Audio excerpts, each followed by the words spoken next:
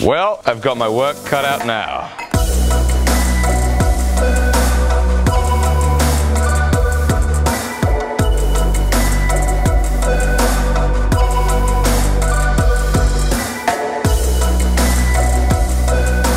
Okay, I have been at this forever. The trouble is that in the heat treat it warped and is bent over this way, which means that still I haven't hit the middle of the underside, which is a really, really big problem. In addition to that, I very stupidly had this belt laid over the granite plate. And of course, as it comes over the edge there, it just bows up a little bit. And in hitting that, I now no longer have a nice flatness up to the edge. Needless to say, I've got a lot of material to remove, and doing it by hand is going to take too long. So what I'm going to do is I'm going to try and remove a little more bulk on the grinder and then come back here and work my way up the grit slowly. So it's back into the grinding room for a little more grinding before we go back to the hand sanding. Hopefully we can move this thing along.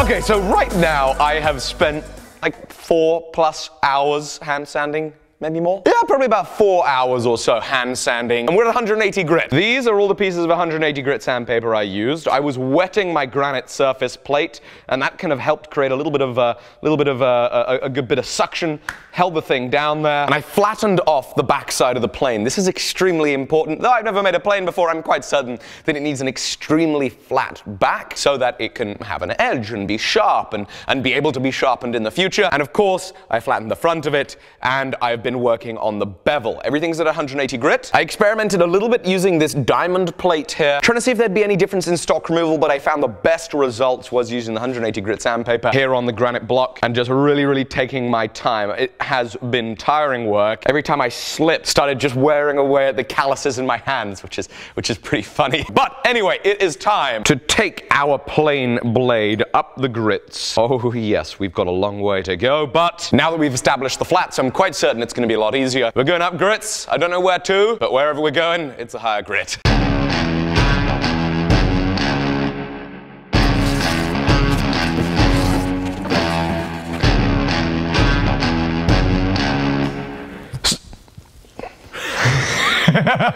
So, I'm sure I used to do this as a kid. So, damn it, I was really hoping this transition would work. So, we're trying to do a transition, pull the string out. So, after lots of hand sanding, we have it sanded to a 400 grit, and it has taken a lot of time to get that thing flat. It's pretty interesting. When doing a blade, you know, I guess there are people that are extraordinarily talented and they make their blades perfectly flat, but I think it helps with the fact that you're using like a stick. You know, you see me use a hammer handle or a small piece of steel to sand the blade, which means that all the undulations along it, it's like an 1.5 inches wide. It follows them, and so you're not making it perfectly flat. You're following the undulations and lack of flatness in the blade. However, here, because we're using the granite plate, and it's very hard, there's no give, there's just zero tolerance. But on the backside, we've got it pretty damn close to being 100% perfect.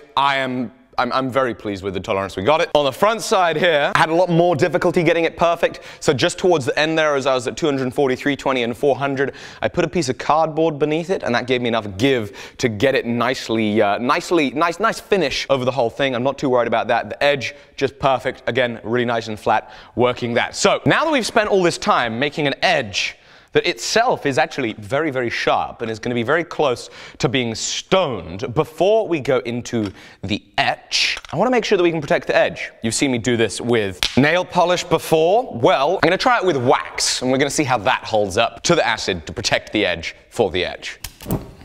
Time to set fire to some wax.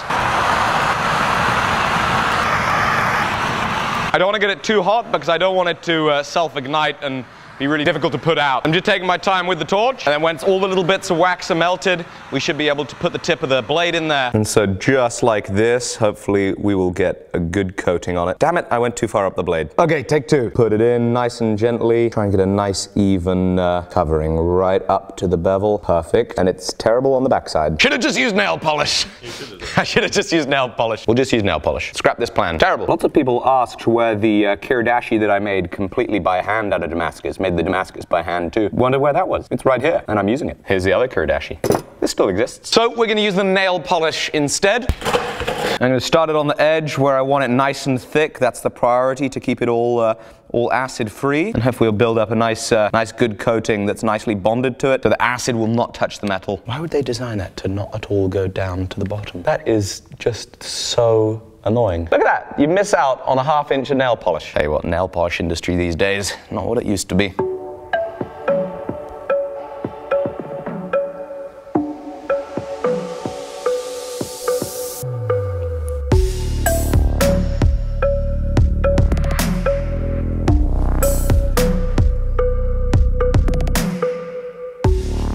Dokily, it is now time for the etch. Here's my ferric chloride. Here is the piece. We have the nail polish on it. It's time to put it in, and I'm gonna let that stay in there and sit in there for probably about 20 minutes only. Oakley dokley, so 20 minutes has passed. I don't want to do any more etching. I'm nervous that could really damage all the flatness that we've worked hard to keep. I'm going to give that a little bit of a rinse in the water, get the bulk of the ferric chloride off, and we're trying something new here. We're going to be putting this in caustic soda because I believe that has blackening effects to steel, and we're going to leave that there for just a little bit before we come back to polish it up. Oakley dokley, so lots of time has passed, and we're going to pull it out, and it does indeed look very black. Isn't that interesting? And what we're going to do now is we're going to use some bihydrogen oxide to just clean that all off. So now that that is out of there, I'm actually very pleased with how black it got. We need to polish it. And of course, after polishing comes re-establishing a flat on the back side here, on the back side of the edge. Obviously, this is a single bevel, re-establishing a flat here, and then finishing the bevel. And we're going to be doing that with some Japanese stones. So that's in a, I mean, it doesn't need to be in there, but it is. I've changed the water over just because when I was doing the initial stuff, obviously we were making 180 grit sized flakes of metal, and I was using this water to help wet it all down. And if I was to go in and out of this water now, I'd probably still have those 180 grit pieces of metal in there, scratching it as we polish it with, of course, our 2000 grit sandpaper. And hopefully, even though we only left it in there for 20 minutes, we're going to polish up the highs, which is the 2% nickel steel, and we're not going to touch the lows, which is the 0.8% carbon steel, nothing else in there, which is going to bring up the pattern. I think it's going to be rather fantastic. Peel the nail polish off. Looks like it did a marvelous job. It didn't work right there. There we go. It all came off in one piece. Oh, yes. Now, very gently, we're going to polish it, and look at that pattern peek through there.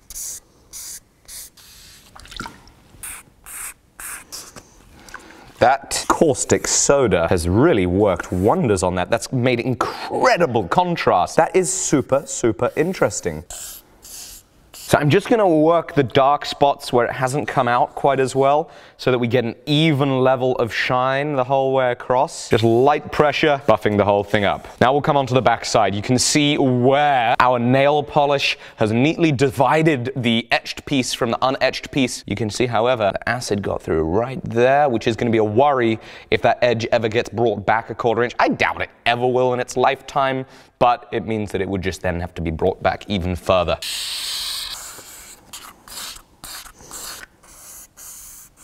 My goodness, this is beautiful. The contrast is out of this world. It really seems like the caustic soda there in the boiling water left it for an hour or so, something like that. The contrast is out of this world. On none of my pieces, I don't think I've ever had that degree of contrast with only that little etch too. We're now going to come onto the sides. Now the sides didn't get quite the same polish because I wanted to keep the tolerance. Ooh, little voice crack there. tolerance. Since we obviously did the sides on the mill, but still, they come up, they look rather beautiful. Take that 2000 grit, go on the sides there, buff up the high spots. Oh, you gotta see that. Come get a shot of this. Look at how beautiful the pattern looks right there on the end. Wow. Okay, it is now ready for us to move back, or I should say, us to move to the stones and start sharpening this. This is a 1000 grit stone. We're gonna work our way up from here. Make sure we get this edge as nice as possible so that when Dustin, obviously, by the way, guys, if you're not subscribed to Dustin, go ahead and do it. His channel is awesome. He makes some awesome builds. He is going to be making a plane with this Damascus steel blade, so go subscribe to it. There is a link in the description below. But we want to make sure that it's as sharp as possible for when he gets it. I'm going to focus on just this top third of the backside. Here we go.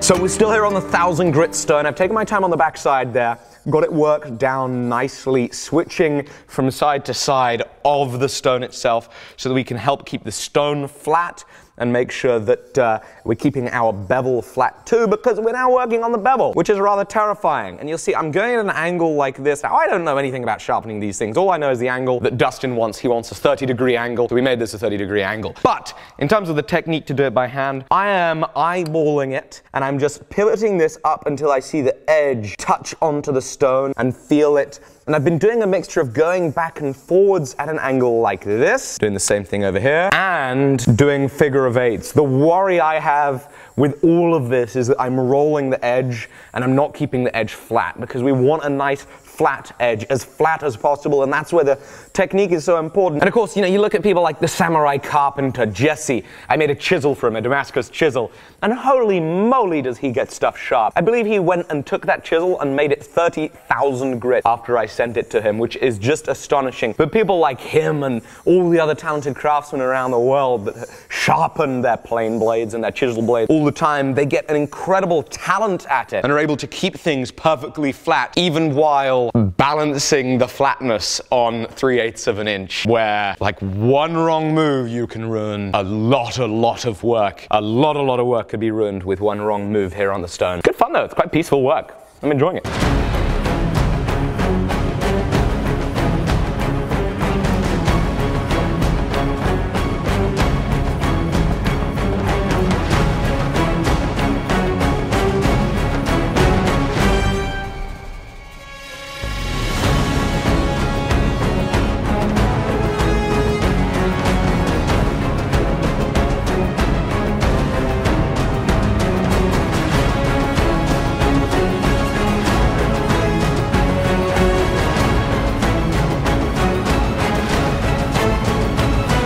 Ladies and gentlemen, it has been an absolute pleasure having you here in the workshop for another day where we have worked on the hand-plane blades for Dustin Penner. Of course, this is the Dustin Penner collaboration, as I've been saying. Guys, go subscribe to his channel. He makes awesome videos. Lots of fun. He is soon going to be making a wooden hand plane with this. It's going to be one of a kind. It's going to be very special. Make sure you subscribe to him to check it out. Of course, ladies and gentlemen, it is soon Christmas time. Make sure you get your merchandise at AlecSteelShop.com. All the fun stuff is back on the website. There's even beach towels and mugs on the website, which is just fantastic, in addition to the fantastic t-shirt. Ladies and gentlemen, it's been a pleasure. Can't wait to see you tomorrow on the next episode. Hint, hint, we're going to hit 500,000 subscribers tomorrow.